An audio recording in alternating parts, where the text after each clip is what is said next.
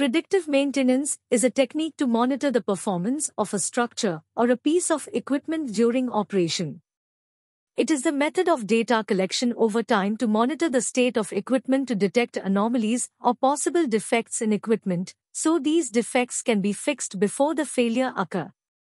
The primary objective of predictive maintenance is to find patterns that can help predict and ultimately reduce the failures of machines.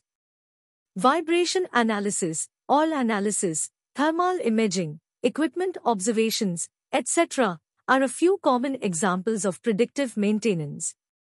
Why use predictive maintenance? Predictive maintenance primarily focuses on detecting upcoming possible failures in the system, as well as it also ensures that we will not have to run maintenance frequently.